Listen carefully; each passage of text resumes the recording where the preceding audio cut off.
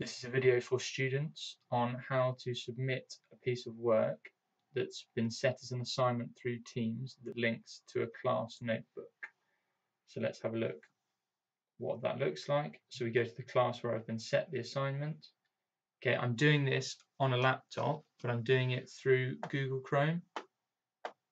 Okay, this is a Google Chrome, this is an internet browser, so it doesn't matter what laptop or desktop, Mac, whatever it is you're working through, you can do exactly the same.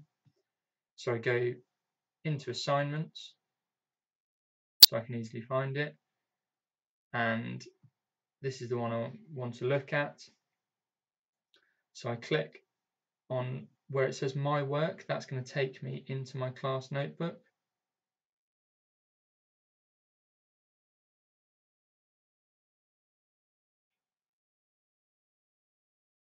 Okay, it takes me in here. It might take a little bit of time to load up, and then I can type straight into here. So let's make the writing nice and big so it's obvious that it's mine.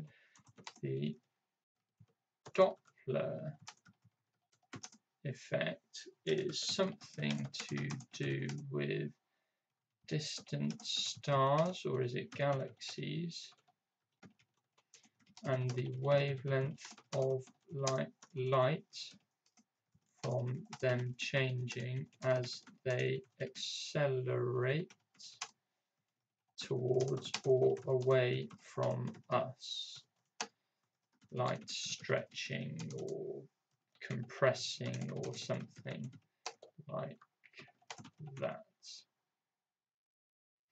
Okay, so I've written my answer there, and then I want to press close at the top. So this is all syncing live to the class notebook. So I press close at the top there. Then I could just check that it's there. So if I go into that task again, okay, there's my work. So verified that, and I've finished that. So let's hand in. Okay, and you can see, just to show you from a kind of different angle, how this all links together.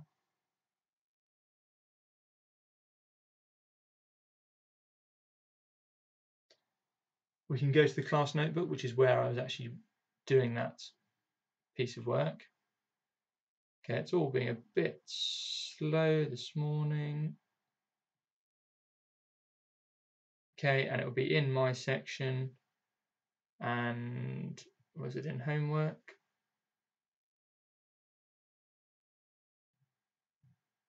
There we go. Homework task 1, the Doppler effect.